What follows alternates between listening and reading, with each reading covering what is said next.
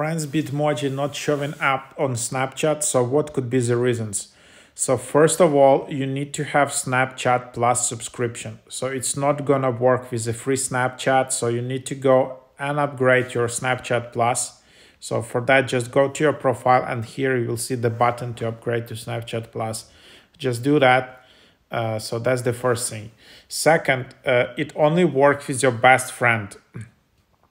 So you need to tap and hold on any profile and just pin it as your #1 best friend.